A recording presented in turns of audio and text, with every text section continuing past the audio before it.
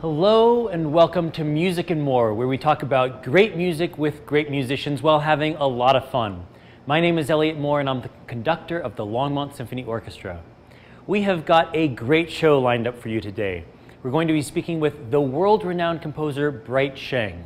Also, we're going to have a performance from 2017 of Dvorak's New World Symphony, the finale. Also, we're going to continue to take a closer look at how a conductor studies a score in preparation to conduct it.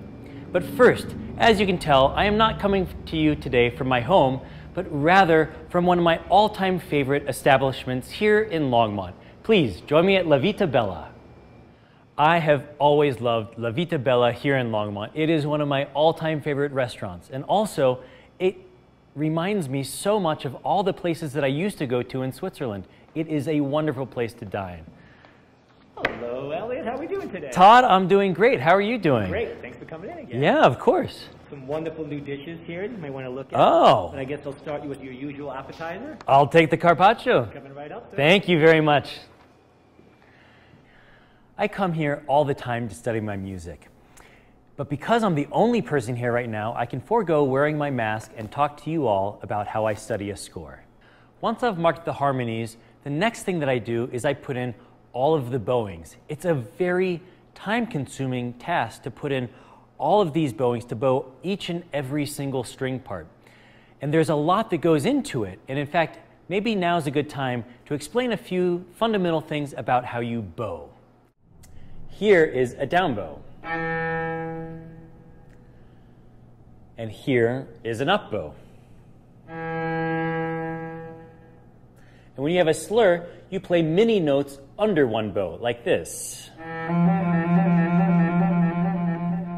That's a slur on a down bow, and here's a slur on an up bow. And a down bow tends to get softer, and an up bow tends to get louder. And that's because you have more weight in your hand here. And so when you're at this part of the bow, at the tip of the bow, it tends to be softer because you don't have as much weight. You have to pronate a little bit more. That's basically how bowings work. If there are no slurs, then it's assumed that all the notes are separated starting down.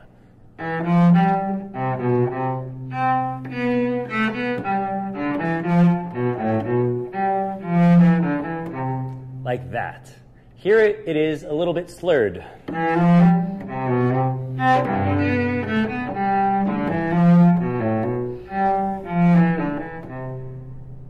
That just gives a little bit of an idea between slurs and ups and downs. Then there are some tricks. For example, what happens if I want something to be very powerful and emphatic? I could go like this. But I could actually do all downs too. Here is that same music played with all downs. Do you see how that becomes more emphatic? So there are some tricks that also you can do with the bow.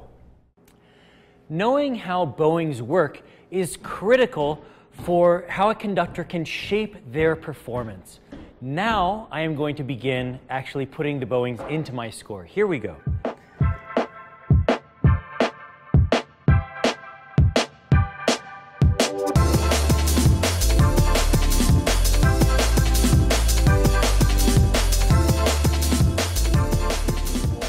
Oh, thank you so much, Todd. I really appreciate it.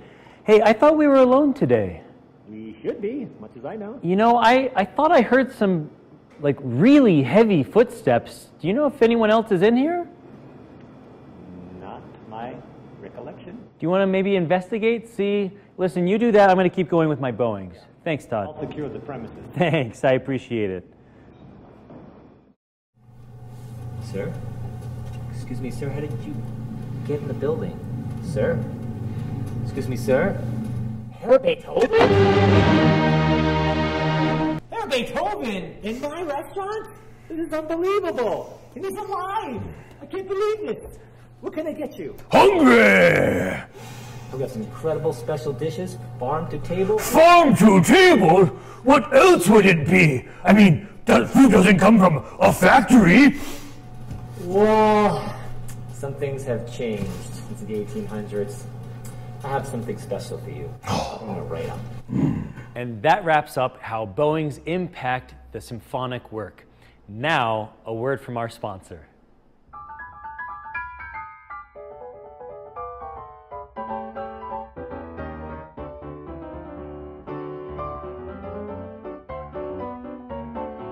Herr Beethoven, I hope you enjoyed your meal. Oh, wunderbar! Fantastic. I love to hear that. Music to my ears. And here's the fun part. Here is your bill. Oh. With cash or credit Oh, card. oh, nein, ich habe kein Geld.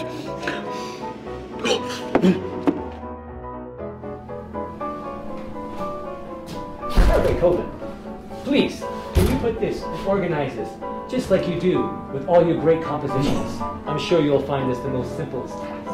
I'll be back to check on you.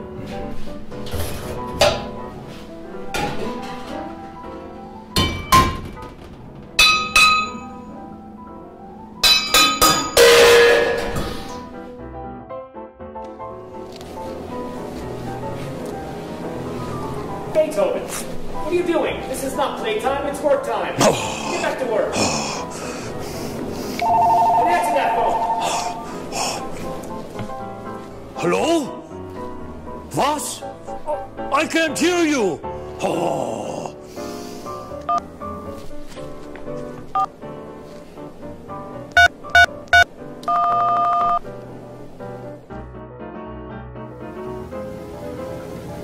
Gotta pay people. Please do me a favor and put the glasses right in there and into the dishwasher. Thank you.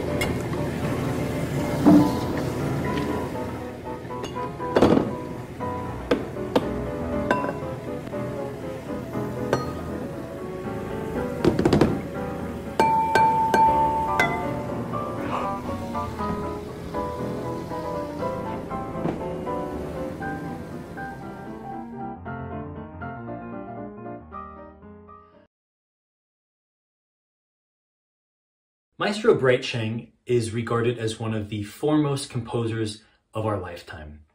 His works have been performed all throughout North America, Europe, as well as in Asia. The ensembles that have commissioned some of his works include such ensembles like the New York Philharmonic, the Chicago Symphony, the San Francisco Symphony, just to name a few.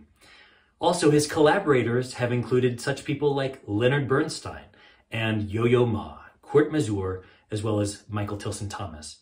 It is my distinct pleasure to welcome Maestro Bright Sheng to Music and More.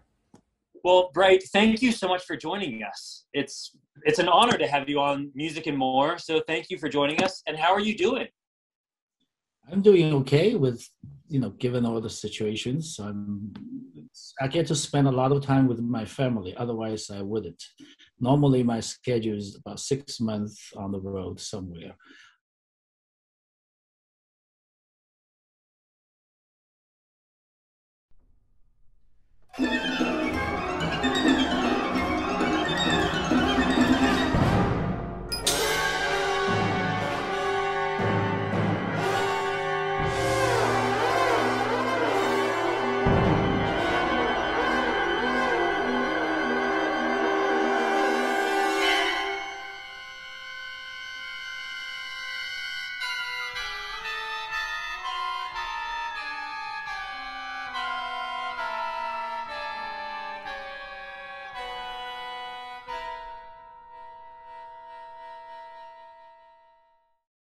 You were born in China. You have spent most of your adult life in the United States.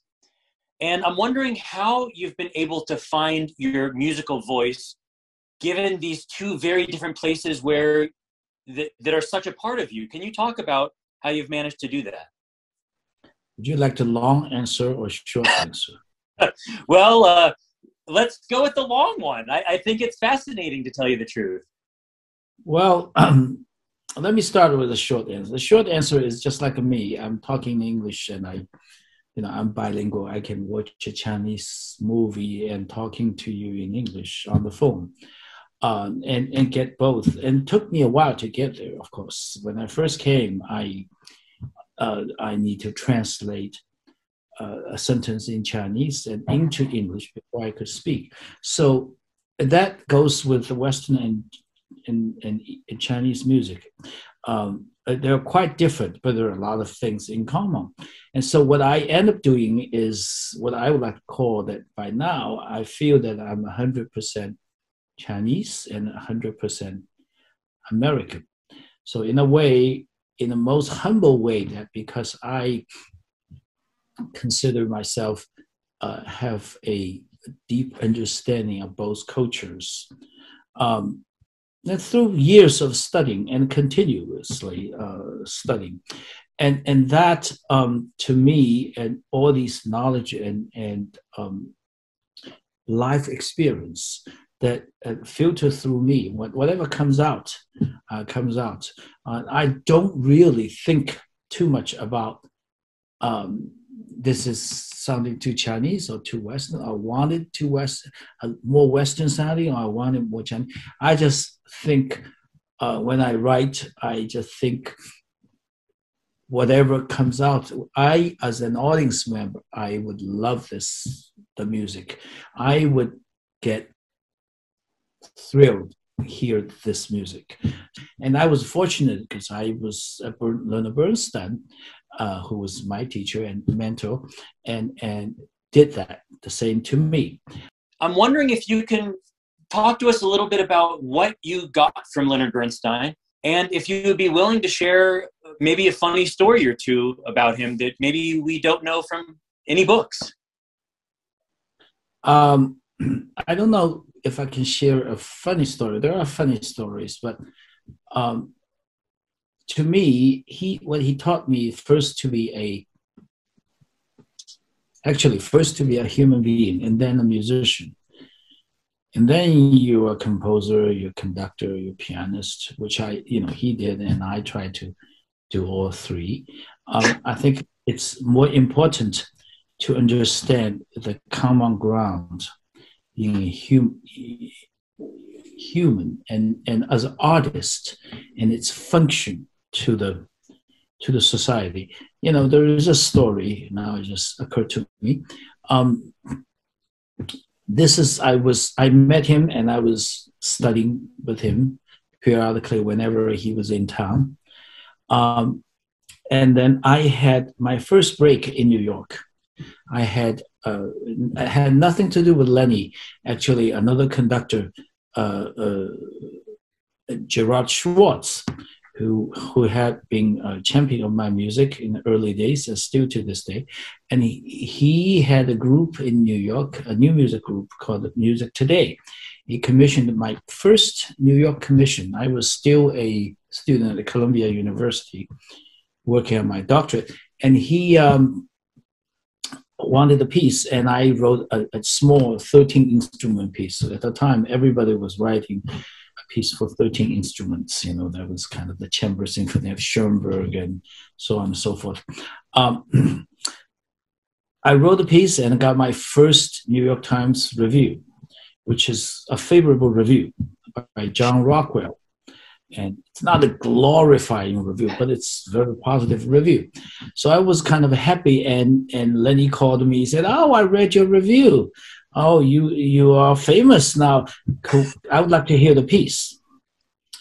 So I brought the score, I brought the recording cassette tape, and I was happy to show him, kind of a little bit elated, so to speak. And I played the recording, and and there's a silence. He didn't praise, he didn't say anything about whether the piece good or bad. And then he said, "For whom it is written." I said, I said to myself, what do you mean? Because this is a piece I was commissioned. And I said, I don't know how to answer this question. He said, well, is this did you write this piece for the conductor, Gerard Schwartz, or you write for the audience, or for the New York Times critic, or for the musicians, your music friend, or for your composer friends, or for your teacher at Columbia, or for yourself, for whom it is written. And he took out a red pencil, wrote on the cover this line. I still have the cover. And that was a very important question. It took me a long time to figure it out, what really he meant. So to me, he was asking a very important question, because when I first came to New York, I was, penniless, no language, no money, and not much. It's kind of a spotty music education. Although my professor in Shanghai probably thought that was a very discriminating comment. But it is, because there was, Western music was quite different taught in China. It was not, it's like the Chinese food you eat here, so it's not quite when you go to China. So it's a big eye-opening for me. And then I met Leonard Bernstein, who is the pinnacle of classical music, and he taught me a lot of things. So I was learning all this, and I was struggling, and then here I go, have my first break. In other words, my first time my music was played in the US by professional musicians. And, they paid for everything, and they even paid for my piece to write. So then I was supported as an artist. And the question is, now what do you do? He was asking, what would you do in return? In other words, for whom it is written. So to me, I think artists now I believe that artists has people like you, a performer too, has a responsibility to the society. And that's very important, because once you have that doesn't matter what you do. Doesn't matter what social condition you are, circumstances, your pandemic or post-pandemic, pre-pandemic, it doesn't really matter. It is what is your responsibility? Now we know, we argue the great art, society should support arts. And now they do. You got your commission, whether it's public or private funding, it doesn't matter, but society supported you. What is your responsibility now in return to the support? So that question stayed with me for all those years, and sort of guided me for my professional life as a composer, pianist, or conductor. Everything I do in music.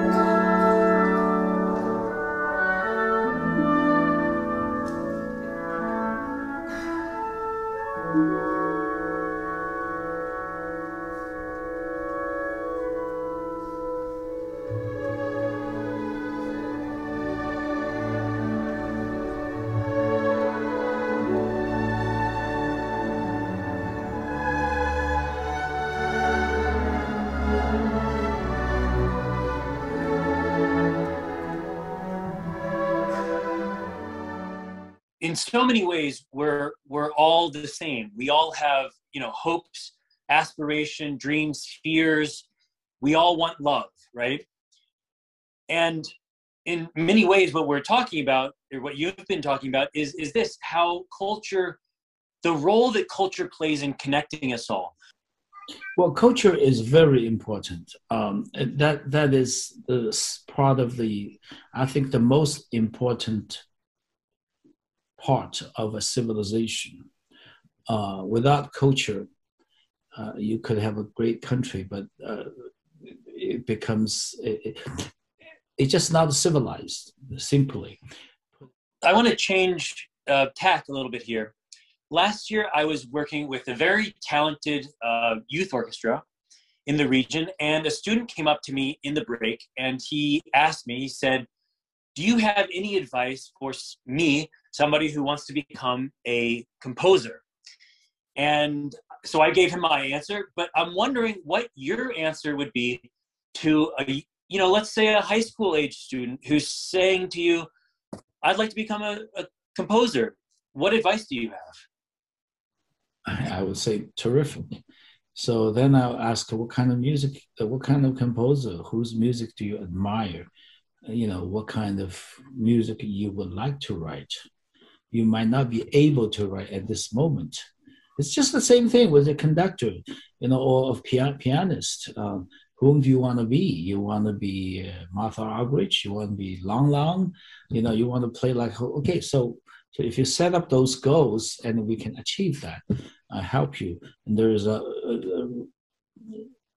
specific track will help you to get there with a lot of work and guidance and TLC.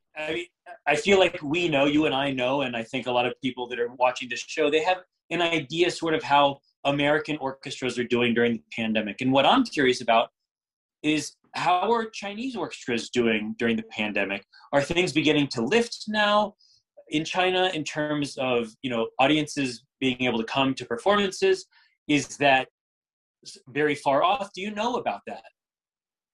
In China, orchestra are basically back to normal, not complete normal. They reduced seasons.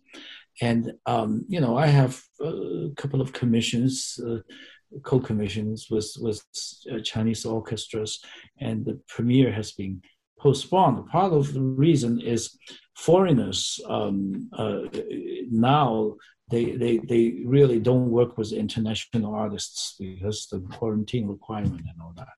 So, but I think by the end of this year, things are going to improve. Things will open up. But they are doing concerts for sure, but in a limited way, and they don't have foreign orchestras and visiting orchestras, and they don't travel much. So they're still very cautious. We're kind of seeing the light at the end of the tunnel, which is wonderful. I know that we're all so excited to get back to making music in person instead of doing things over Zoom sessions. But let me at least express to you how grateful I am that you were on the TV show, and we're looking forward to hearing some of your music, and hopefully we'll be able to get you down here in Longmont before too long. So thank you so much, Bright. I look forward to that day. Thank you so Me much too. for having me.